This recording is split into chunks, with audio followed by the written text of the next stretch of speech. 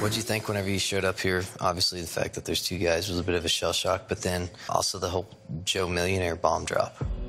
I mean, I like that there were two guys. And, you know, like, money was never... Never a thing. Yeah, at all. I have dated wealthy men in the past. My ex-boyfriend, for example, and he wasn't the best guy.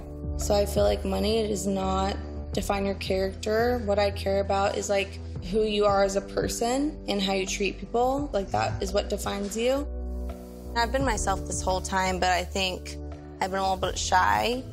I'd agree. It took a couple weeks for me to actually see if I could develop real feelings, but, you know, especially after the other night, I am feeling, like, very strongly about you. As Calah's sitting there looking into my eyes, I'm thinking to myself, you know, she's still a wild card, a bit of a mystery. With Annie, really all of my important questions have been answered. With Calah, there are still a lot of things I don't know, and I'm wondering to myself, you know, is this a good thing? I know at times I love the challenge, I love the chase, but is that going to be something I want to have long term? There's got to be a way for me to figure this out, because this decision is going to change my life forever.